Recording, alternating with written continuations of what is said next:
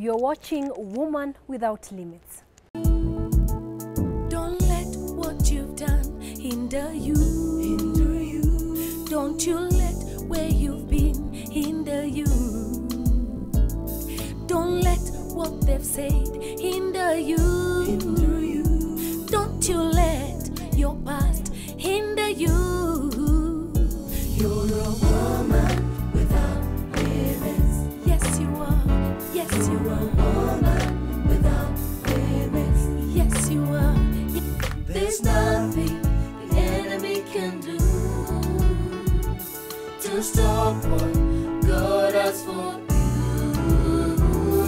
There's nothing the enemy can do to stop what God has for you. You're a woman without limits. Woman, woman, woman, woman, woman, woman without limits. Na na na na na na na na na na. Woman without limits. Woman.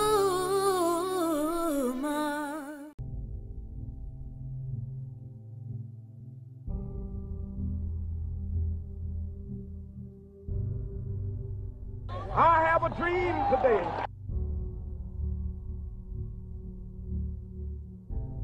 I don't know what that dream is that you have. I don't care how disappointing it might have been as you've been working toward that dream. But here's what I know, that dream that you're holding in your mind, that it's possible. See, sometimes we can't say, I can do that. But what we can say, that it's possible that I can have my dream as we run toward it, as we work on it day in and day out.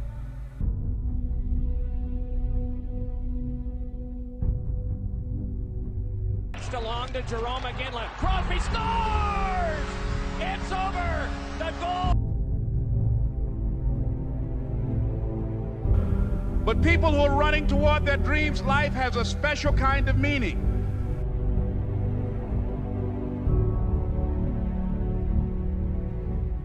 I was willing to take a chance, and most people won't do that. Most of the people that you talk to try and bring them into the business, these are not risk takers. Most people have done all that they're ever going to do. They raise a family, they earn a living, and then they die.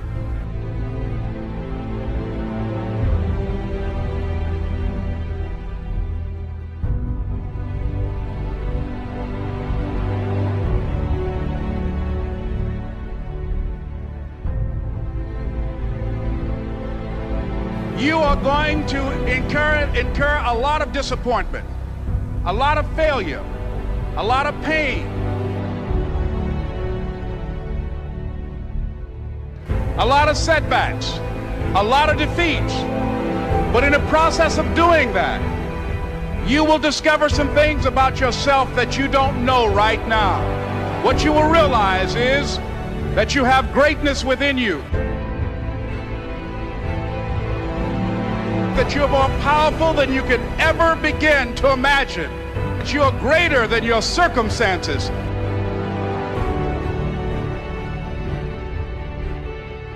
The other thing is that most people, ladies and gentlemen, they get comfortable.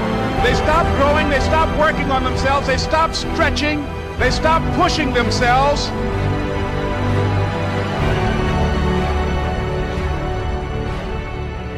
For you're running toward your dream. I applaud you for believing in yourself, because that's what life is about, stretching and challenging.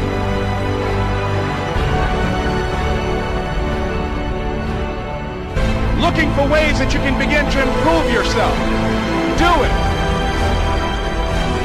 Your dream is possible. Do it. People who are unstoppable and unreasonable, people who are refusing to leave life just as it is and who want more.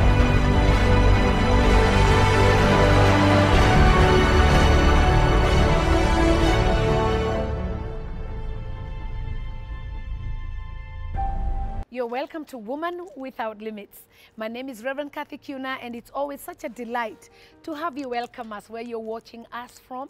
Now, Woman Without Limits has been life transforming, and we thank you for all the feedback that you bring our way and let us know how we truly are affecting your lives. And that's what we are all about. We want impact. We want to impact lives. We want to change lives. We want to transform lives, because that's what Woman Without Limits is here for.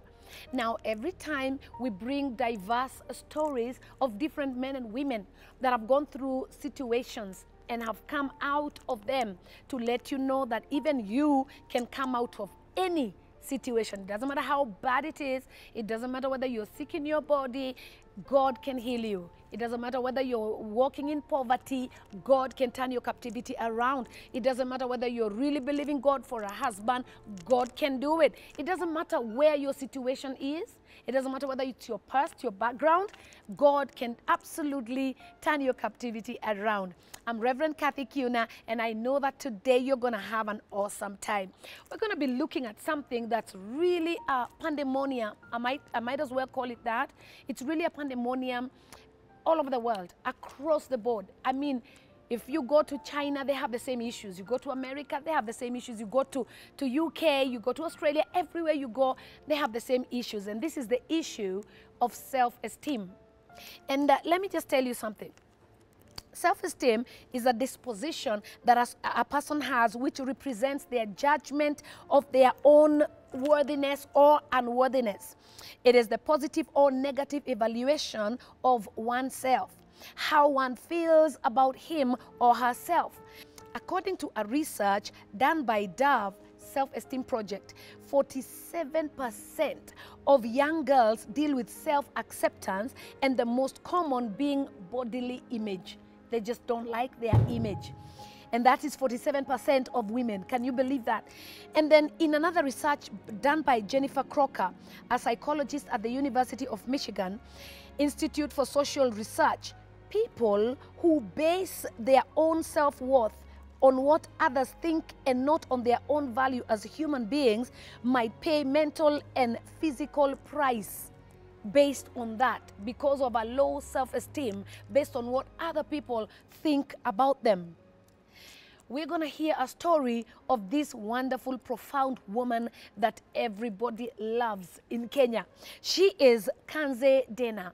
Now, this is one of the top Swahili anchors in one of the Kenyan television stations. Her excellence as an anchor has seen her rise from ranks to even becoming a news director and a producer. She is an amazing woman, and she shares her journey with us of how she battled so hard with self-esteem. And for her to be able to climb how far she has climbed, somebody's about to get blessed today. You better buckle those safety belts as you welcome with me Kanze Dena on set.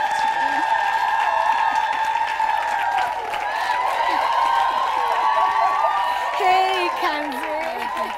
Hi, how are you? Fine, thank you. I'm so happy. You mean you speak English also? Nilisoma it. Ulisoma it? Nilisoma it. Sasa tuambie jina zako zote kwa Kiswahili tukusikie. Aya, kwa majina naitwa Kellen Kanze Dena. Jina langu la Kizungu, na kuna lingine pia naitwa Beatrice. Kwa hivyo na majina manne hata yalikuwa yatoshei kwenye kitambulisho. Ilibidi waongeze kidogo. Wow. Lakini katika kazi yangu najiita kama Kanze Dena, jina la kiasili la kutoka kikundi ama kabila la Waduruma ambao wanapatikana Kwale. Wow. Oh my God, give it up for how you know. I was telling her I could actually interview her in Swahili, but she will embarrass my Swahili. So we might as well stay in English. You know? But you know what, Kanze? Yes. I want you to be able to speak Swahili wherever you can. No Just problem. put it in somewhere. Okay. Because your I'll Swahili try. is impeccable. Oh my Thank God. you, thank you. It's amazing. Thank you. And we love what you do. Thank you very You much. do a marvelous I'm job. humbled. Now, a lot of people just see you up there. Yes. And they know this Kanze, beautiful, tall, wonderful Swahili lady. That's really amazing. But you know, we want to know where Kanze is coming from. You told me a few things about your struggles, and I believe that a lot of people will be delivered today, because you see, when people see you up there and they see you, you know, really just doing some powerful things, they have no idea that there is another side of the story. And that's where I want you to start. I want you to flow and just let us know who is Kanze and where did you begin? Okay. Well, I can say that I was brought up by a single mother. Her name is Kanze Dena, the late, passed on 8 years ago. And I don't know how to place it. I'm kind of a firstborn and a thirdborn and a fourthborn. It's kind of complicated. So, I'm a born. We have the time. No, I'm a born because I'm like the fourth child to my mom. She had an earlier marriage where she had 3 sets of children.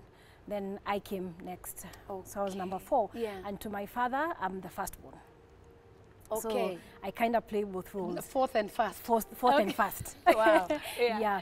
But I thank God that we are all able to fit in as a family. So that's great for me. Right. And I don't have to choose sides. Yes. I grew up mostly part of it in Mombasa and part of it in Nairobi because my mom was working in Nairobi. I went to school in Embu. I was there for I think 8 years. I was in primary school in a very beautiful school called Kianja Komambodi. We used to call it Kianja Komambodi. But no. Kianja Komambodi. Kianja Komambodi. You can't just say Kianja Komambodi. No. You have to put the Kianja Komambodi for it to come out. But now it's known as St. Matthews. Oh my God. Yeah. It graduated to St. Matthews. Then I went to high school in Kenny Girls, still in Embu. So I was pretty much in Embu most of the time. Okay. Yeah, so when we talk about the self-esteem issues we're going to talk about. Yes. They actually began when I was in primary school. Transition from being a girl to adolescence. Right. I tended to mature much earlier than my peers in my primary school. So why is that? You know, I guess God just wanted me to grow faster. Okay. Yeah, I believe so. Yeah. So actually when I was growing up as a child, I had problems with my feet. So at one particular point in time, I even had casts because they kind of wedge in a way. So as time went by, they kind of tried to straighten up because of the therapy that was being given, but that didn't work out completely. Okay. So by the time I was becoming a teenager, you know, that's when you start beginning to realize I need to walk like who this, you are I and need how to you stand are. like this, Yeah. you know, and all that. Yeah. And I was developing quite fast, which means my frontal area was protruding faster than my other peers. So I would tend to, you know, like to walk with a stoop because I thought it was abnormal. Why was it only happening to me and not to the other girls? So I would walk like that, and that would make me now walk with a stoop. Then I had my feet, which were kind of bow and everything. So being in a boarding school, which was mixed, sometimes you'd walk by and the boys would laugh at you, and you know. So I'd always have those issues about not want to walk when people are looking at me and stuff like that. So it was quite a bit. I think that was a place where it began to escalate, where I began now to think like, you know, I'd never be able to be the kind of girl that all the boys want to be because, you know, really, I walk with a stoop, I have bad legs and all that. So wait a minute, you were stooping like this because there were Yes. boobs growing and you didn't want anybody to see? No, because all my other peers in the class didn't have boobs. So I was kind of wondering what's wrong. Yeah. You know? Yeah. But other than that, and what I sought to do was I would cocoon into my own world. I'm a thespian by talent. Talanta yenye Mungu amenipatia. Okay, please ongea kilugha tunaelewa. Okay, I mean, I discovered that I'm an actress, or I can act rather well.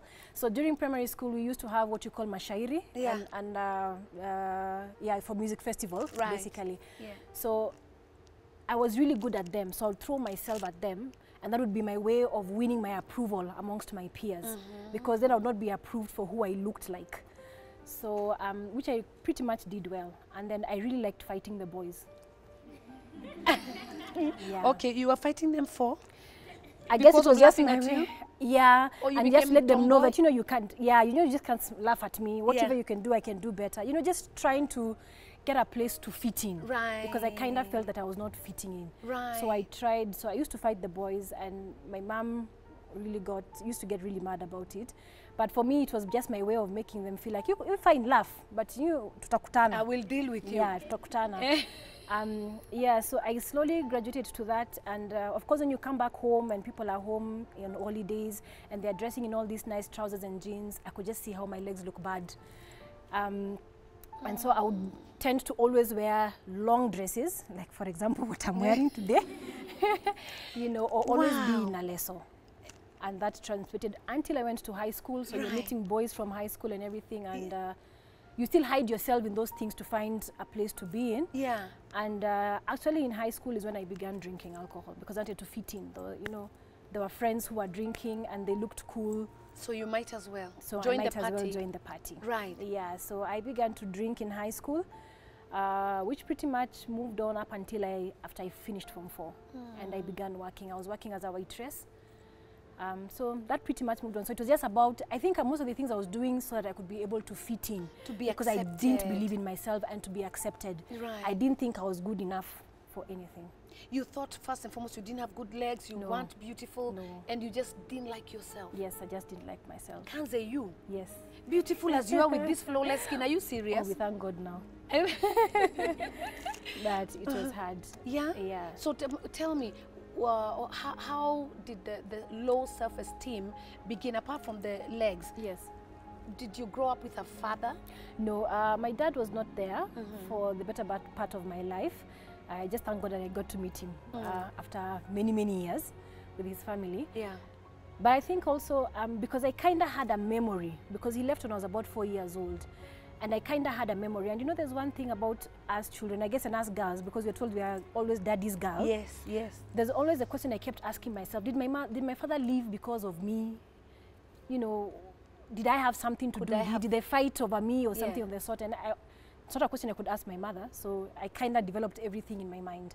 So even when I finished 4th form and I started working as a waitress, and you know, being a waitress, you get to meet very many people. Right. And people who will look at you and say, oh, you're beautiful, you're smart. And I'm like, okay, really, really?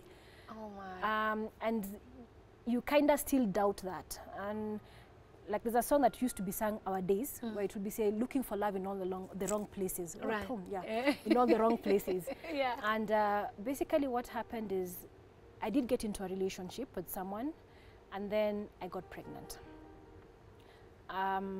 This time you're a teenager?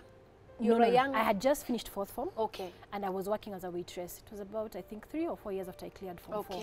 I was working as a waitress. Yeah. And so I felt like, wow, I finally found somebody who actually appreciates me. Appreciates me is the word. See, that's the danger of low self-esteem. Yeah. You always want somebody to whisk you out of that. Yes. But you see it within. Yeah. Nobody can help you here. No. Without. Yeah. The most they can do is misuse you. That's true. And dump you. That's true. You know, but you have to change from the inside. Exactly. When it comes to low self-esteem. That's true. Yeah. So you are now looking for love in and then all you the wrong places. Yeah. And so I got pregnant. So I mean, when you get pregnant, everybody disappears. So here I was. Including the one who impregnated Exactly, you. exactly. Yeah. So now you're facing life all alone. And I was thinking in my mind, so actually when they say I'm a failure, this is exactly what I am. Here I am pregnant. I don't have a steady job. It was just a waitress job. It was a transition for me to go to college. My mom is a single parent struggling. I'm such a great disappointment to her, you know, having finished high school and now my mother. So basically I think I felt like my life had come to an end. Right. So what I did, because I was not able to go and tell my parents or anyone at home about it, I hid it. So I would carry out my chores. I'm sent to go carry water, I go. I'm sent to go do what I go. I keep saying it's just God who took me through that pregnancy. Oh my gosh. So, and soon after I found out I was pregnant is when now my mom enrolled me into college. So there was no way I was going to tell her that I'm not going to go to college because I was pregnant. Of course. Because she'd be very disappointed. So I did go in and do a secretarial course. I was able to do it throughout. At the same time is when I realized there's no way I'm going to go home with this child. It's not going to happen. So I worked with the Youth for Christ, then Crisis Pregnancies. Right. And I got to sign forms and go through counseling so that they would be able to adopt my child. And I was going to do it in total secrecy. Right. But God had other plans. I just say God had other plans because the day when I went to deliver, it didn't happen. And my mom checked in. My friend actually sold me out, the friend that I used to go with for counseling at Youth for Christ. Told your mother? Yeah, she just went and told my mother. Listen, we like her, eh? She actually went and told my aunt, who was by then working nearby Pumwani Hospital at the Kenya bus station, at the stagecoach offices. And she just went and told her, so Kanze has a stomachache, and I've left her at Pumwani Hospital. So, because she also didn't know how to say it. Right. So, I had already delivered my daughter, and I had gone to have a bath, and I came back, and when I walked in and got to my bed, I saw my mother and my aunt. Did you faint? Oh yes, I did. and as I was hearing people calling, I was just saying, "Oh God, please tell me I'm in heaven," because I knew then You're it was going to dead. be, yes, Yeah. you know. And just looking at my mom, disappointed she was. Yeah. More so, she was disappointed because I had hidden it from her, because she was like, "Am I that bad a mother, such a bad mother that you couldn't talk to me?" And all I could tell her was that I didn't want to disappoint you. Yeah. I didn't want to look like I had failed you, Yeah. and all those kind of things. So then I get into this new role of being a young mother. And I was also doing my final exams for secretarial. So 3 months, she was called Natasha. So 3 months after Tasha was born, she just woke up one day at night. By that time, my mom had gone up country with her, so that I was able to concentrate and do my exams. And so I was just called and I was told, you need to go home. And no one told me what was wrong. So here I was, I went shopping. I was just beginning to get into my role and accept and say, you know, this has already happened. I'm a mother. I'm a mother. Yeah. I need to move on from where I'm at. Right. Gave all in my exams so that, you know, someone would call me for a job as a secretary. So I get home and I get the news that my daughter is dead. What? So the first thing that came into my mind was like, okay, God, I'm such a bad mother. Should I have been with my daughter at this particular point in time? Did my daughter die because I wasn't around? Was it because I was not breastfeeding her? All those questions just suddenly came back. And all that doubting myself and my capabilities. So the low surged. self-esteem Yeah. was now injected into Yes. 1,000% if there's Exactly. that. Right. Exactly. So I was like, so I failed, you know, God, are you punishing me because I wanted to give away this child for adoption, and so you've chosen to take her away? That really destroyed me for quite a bit. Right. Yeah, for almost a year, all I could do was lock myself up in the room and just cry and just feel like I was not worth anything. So you went like through depression? Yes, I did go through a bit of depression. Yeah. The good thing is that I was able to cover it up a lot. So I would always be in my room in closed doors crying, and anyone who would come in and say, I'm reading, you know. Yeah. Msinisumbue nasoma. Yeah. Msinisumbue nasoma. Ama nimelala, msinisumbue. I'd skip my meals and I'd say, mie, si nilikula kitambo, nyi kabla mjapika mimi nilikuwa nishakula. But I would go even for days without. So it was even difficult for anybody around me to realize that there was something going on. Because then I didn't want again to feel like I was being a burden to anyone. Oh my God. The Daughters of Zion Convention is going to be happening from the 25th to the 30th of August this year.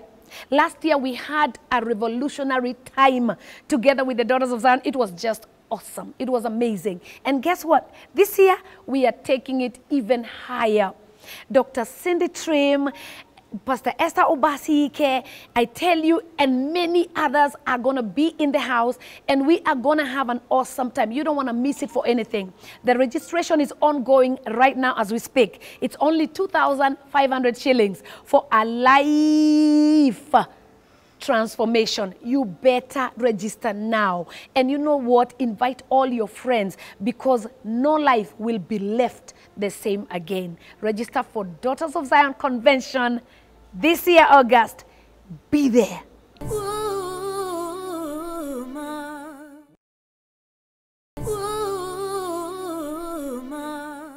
Ningependa kualika kina dada wote waje katika mkutano wa Daughters of Zion. Kosa uchekwe.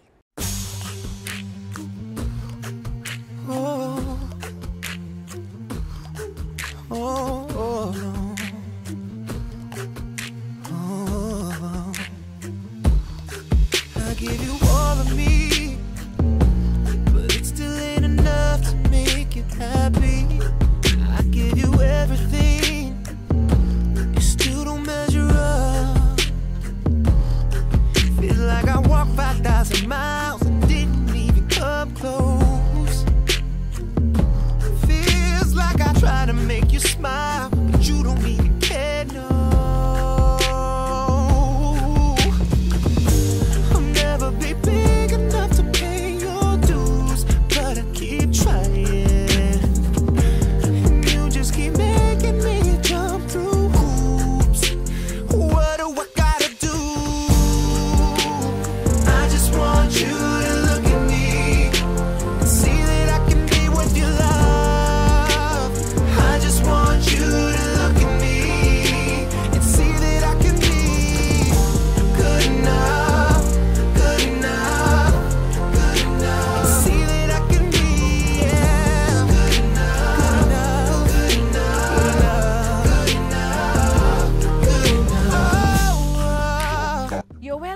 back. You're watching Woman Without Limits. Kanze Dena is unbelievable.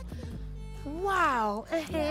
So around that time is when I had my first attempt to take away my life. Suicide. I had, Are you hearing? So one day I woke up and I said, I think I've had enough. So I took a paper bag, and it took me a paper bag, and I put it over my head, and I tied it, and I held it. So, I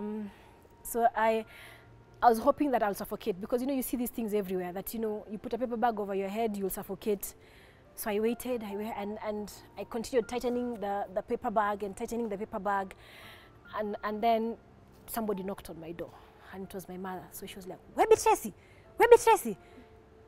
And I had to respond to my mom, so I had to remove the paper bag and hide it quickly. And so I went, and my mom was like, "You've been in this room the whole day. What's going on?" I'm like, "Mini kotu. There's nothing going on." I was able to cover it so well. So you were very good at covering. Very good. Wow. Very good. I was really good at it. So that was the first time I attempted to take away my life. And then slowly by slowly, I figured I'd rather throw myself back into acting, because then it would help me forget and not think about anything else. Right. And that's about the same time I gave my life to Christ when I joined Nairobi Baptist Church. Amen. Yeah. Amen. So, wow. so when I joined Nairobi Baptist Church, Yeah. I went into the drama group. I got into praise and worship. It was good. Are you telling anybody about your issues, or you're just covering them up? I covered them up for a while until Yeah. I joined a Bible study that was then being led by Levina Monengi Molandi, Okay. Pastor Molandi's wife. Right. And so that's where I was now able to open up to my friends and tell them I did have a daughter, and she passed away, and it killed me inside. So just being a part of this group and not being able to spend time on my own, because then we had practice, we had all these things I needed to think. So I kept myself at least busy. Right. Moving over, I got my job at KBC, and then I was reading news on radio. I had just finished my college and I was in for internship. How did you get on to that? By the way, a lot of people with a low self-esteem, they never really climb up the ladder. How did you? Screen was not my option. Even Right. when I went to college, screen was not my option. What I've not told you that I never even thought I'd ever be reading news or even be in this industry in the first place. I wanted to become a nurse. So when I cleared Form 4, the only thing I knew was I didn't want an 8 to 5 job. Right. I needed something that does shifts. So I looked at it and I said, nurses do shifts. I didn't know that then the journalists also do shifts. Okay. So by then, I tried getting into KMTC. It didn't work out. So eventually I went to college. Then I joined KBC as an intern. Right. And while I was there, then Hamisi Temo had my voice, and he asked me to do a demo for radio. So I did a demo for radio, and I was now reading news on radio. So reading news on radio, really no one knows and no one sees you. And by that time, I was now beginning to feel that I was doing something, because then I was part of Vioja Mahakamani, Vitimbi, and all those kind of programs. So it felt good to be with good energy. Right.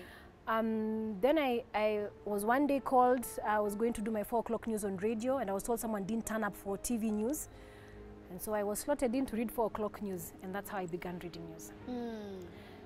Wow. Yeah. Just like that. Oh yes, but it was quite an episode. Yeah. Because then I didn't know how to operate the auto cue, and all that, but somehow I went through. Yeah, and soon after that, I was now put on this 4 o'clock news throughout. Here I was, a villager. I'd never put on makeup in my life, all those things. I didn't have a coat. You didn't even think you looked pretty? No, I didn't even I was like, would I even make it? What are people seeing when they see me read news? What are they seeing? Yeah. So slowly by slowly, I kind of picked up myself, and things started looking up for the better. Then I got pregnant in the worship team and in the drama club. Okay. Yeah. In the worship team and in the drama club? In the drama club. You all? Yeah. Okay. And wow. It all came back again. The failure. How can I do this? How did this happen? I'm in the drama team. What is everybody going to be saying about me? What are they going to be thinking about me? I thank God for the Bible study that I was in, because they helped me. But even though they stepped in to try and hold me and say, you've fallen, but doesn't mean that you stayed down, I still felt like I didn't fit in into that group. So I slowly pulled myself Isn't it? out. Look at the way the devil does it. You know what the devil does is to isolate. Yeah. Because see, when you are alone, he can whoop you nicely, a clean one. Because you're alone, you're feeling sorry for yourself. He is discouraging you the more. Yeah. He's pressurizing you. He's telling you you are useless. Yeah. That's why you need to go and try and be useful by yourself. By yourself. Some, you know, and Yeah. then at the end of the day, he isolates you and you're Exactly. all alone. Yeah. And that is when if you thought you had a low self-esteem, it is now welcomed with his mother, father, and children. So I did pull myself from the Bible study. And so once again, I was all alone. Here I was, pregnant. You know, how I have failed, really. Is there anything good that can come out from me? First I got pregnant when I got out of high school. Now I'm pregnant again. Yeah. You know, maybe there's just something wrong with me. And so the cycle just began again. And somewhere when I was about 3 months pregnant, I kind of almost had what they would call a miscarriage. But apparently I hadn't miscarriaged. We've never understood what happened. But what they told you is that you had I miscarried? had miscarriage because I Yeah. woke up and my bed was full of blood. And so I went to hospital and they told me, it looks like you've miscarried. We did pregnancy tests and they said it was negative. Yes, they did say it was negative. Okay. And so now again I go back and I say, okay, fine. So now what did I do? What did I do that made my You baby are now come another out? baby come out. Yeah, Yeah. so I'm losing another baby. The significance of 3 months. Natasha died at 3 months. I've lost my pregnancy at 3 months. So it all came back again, and now I was in campus and I was Yeah. trying to do my degree. I dropped out from campus. Like And there's no point. There's no point. I was like, I think this is just me. Yeah. So people didn't my even get God. to know about it much. And I'll still go read my 7 o'clock news on KBC, come back home and cry and just wonder, am I ever going to be a mother? God, am I not good enough to ever be a mother? Those are the kind of questions that just kept coming into my mind. And 6 months after that, I think we should have been like now 6 months of my pregnancy, I started having bad constipation and I'm wondering what's going on. It was around December, the festive season. I went to hospital, they told me you have amoeba, so they gave me medicine for amoeba. And because then I was spotting, so then they would rule out pregnancy, because then they would ask me when was your last menses, and I would tell them last month because I was spotting. So at 7 months, I go in, I have such a bad stomachache, I was crying. I thought I was going to die actually, I thought my stomach was going to burst. So the doctor tells me there seems something hard in your stomach, maybe it's something malignant, let's go and check it. So we go and check. And I'm 7.5 months pregnant. Did you hear? So I discovered I'm pregnant again. I was in the worship team and I was also in the drama team. So I was in church and I was born again, and I was like, really, Kanze, you know, you got pregnant the first time, now you're getting again pregnant at the second time, and you're in church, Yeah. born again.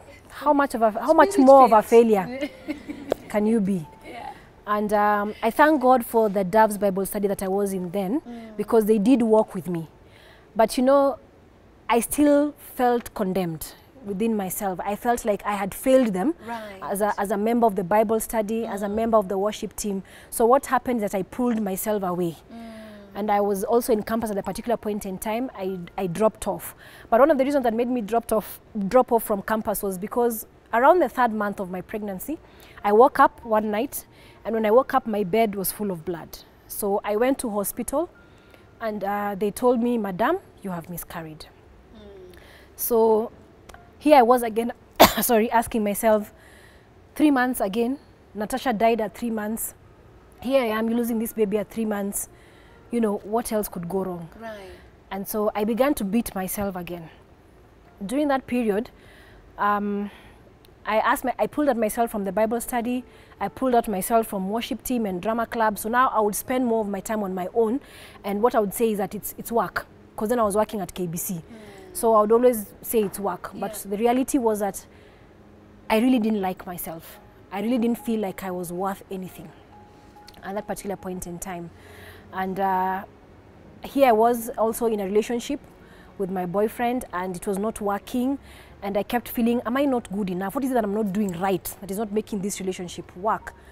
But along the way, which would have been 6 months now into my pregnancy, which was now around December, I went home for Christmas and I was having bad stomach pains and stomach upsets.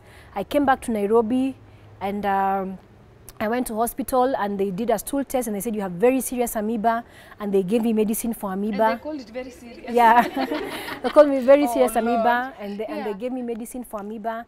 And around a month or two later, which now is around end of January, I woke up with some very bad pains. I think that was the time when now the baby was stretching. So because we didn't know it was a baby, I felt like my stomach was going to burst. So I thought I was going to die. So I rushed to hospital and they felt my tummy and they were like, there's something hard, maybe it could be malignant. So we went in for an ultrasound. So we go in for an ultrasound and the lady for the ultrasound just says, yeah, there are the eyes. And I'm like, eyes? You know, what exactly are we discussing What here? eyes? Yeah. Yeah. So you can imagine through this period when I lost my child, I had a misunderstanding with my boyfriend. When I thought I had lost my child, I had a misunderstanding with my boyfriend. And so we were not even in talking terms. So here I am being told I'm pregnant. How do I go back and tell him I'm pregnant? Really didn't make any sense. Then I remembered, okay, fine. Now I thought I was going to pull myself and get back into worship team and drama because now the child had been lost. Yeah. But then now here I am fighting again pregnancy. So at 7 months, I've not done anything. So everything was just helter-skelter. Around the 8th month, we received a call from up country. My mom was very ill. And she had to be brought to Nairobi. So she was put on a bus and she came to Nairobi. And I was reading news that evening. She was picked by my cousin from Ambassador. And when my cousin picked her up, she just kind of fainted. And they rushed her to hospital. So when I was finished with news is when I went and I was told, you know, mom is pretty sick.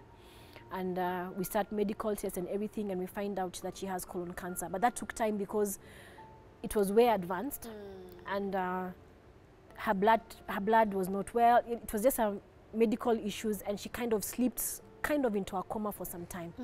I was 8 months pregnant. I had not told my mother I was pregnant. So it really worked on me. During that same period, I'm trying to be there for my mother. I was working at KBC then.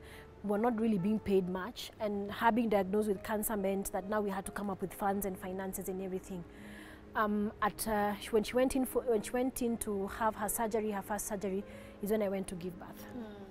So for about a few weeks, I was not able to see her until she came back home, and now we started our walk together. For me, that was the blessing, but I still felt like I had still let her down because then here again, I was another child out of wedlock. Unknown to me, which she told me much later, was that she was happy that I had now had this child and I had accepted this child, unlike the first child. So we walked this journey together, and it's like God just gave her 1 year to be able to for us to be able to cement our relationship and make it work. Amen. So unfortunately, during the same period is when I was really fighting with my boyfriend, and I was hoping that we would be able to sort things out. It was such a funny relationship because at one particular point in time, he was in a relationship, another relationship, and I'm in a relationship. It was just crazy, and I felt like I was the reason. I was the reason why this whole relationship was not working. You know, that's so amazing, Kanze, because that's how low self-esteem works. Yes. Low self-esteem makes you blame yourself for other people's mistakes. Yeah. You carry everybody, even their mistakes, you just put them on you as a burden because of a low self-esteem. So anything that goes wrong, it can't be anybody else. It has to be you. It's a demonic spirit that's from hell. Yeah. Yeah. And so 2 months after I had given birth to my child, and I had it, was my second attempt at suicide. I took a knife, I went into my room, and I sat down and I was like, what kind of a mother will I be to this child if I can't give this child a home? Means then I'm not fit enough to be the mother. I was like, God, you've sustained my mom, you'll keep sustaining her to take care of my child. I need to get out of this picture so that everything will work. If this child grows up knowing that their mother died, they wouldn't be as stressed as knowing that their mother was a failure.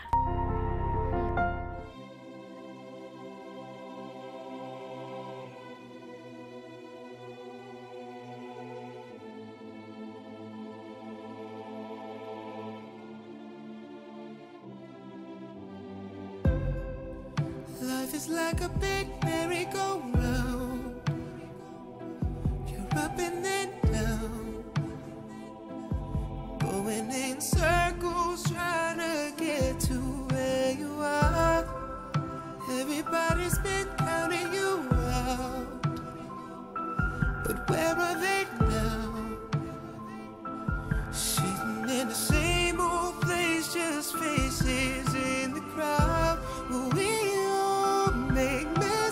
mistakes. You might fall on your face, but you gotta get up. I'd rather stand tall than live on my knees, 'cause I am a conqueror, and I won't accept defeat. Try telling me no. One thing about me is I am a conqueror. I am a conqueror. You got a vision that no one else sees. A lot of dirty work, roll up your sleeves. Remember, there's a war out there, so come prepared to fight. You never know where the road leads you. Not everyone's gonna believe you. And even though they're wrong, don't prove it right. I'd rather stand tall than live on my knees. Can't live on my knees. 'Cause I am a conqueror, and I won't accept defeat. Try telling me no. One thing about me is I am a conqueror. I am a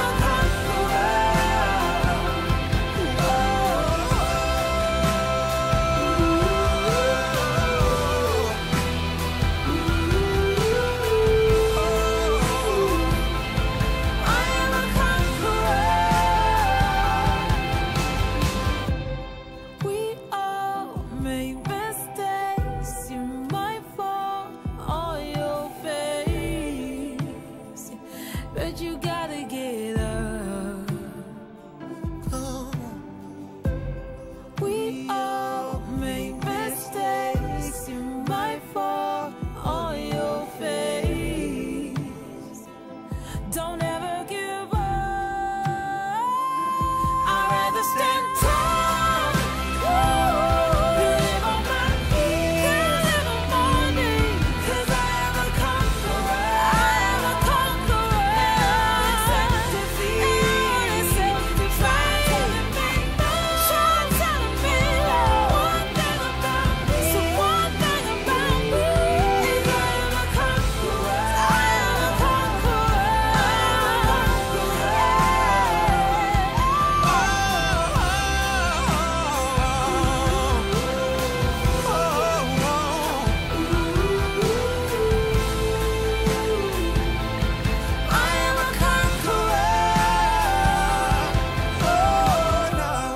We all make mistakes. You might fall on your face, but I am a conqueror.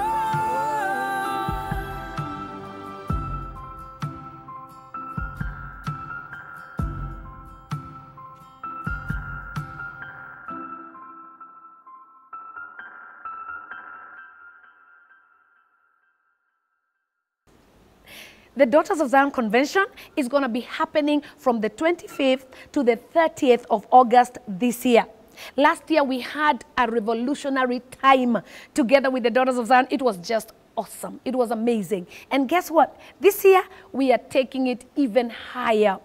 Dr. Cindy Trim, Pastor Esther Obasike, I tell you, and many others are going to be in the house, and we are going to have an awesome time. You don't want to miss it for anything. The registration is ongoing right now as we speak. It's only 2,500 shillings for a life transformation. You better register now. And you know what? Invite all your friends, because no life will be left the same again. Register for Daughters of Zion Convention this year, August. Be there.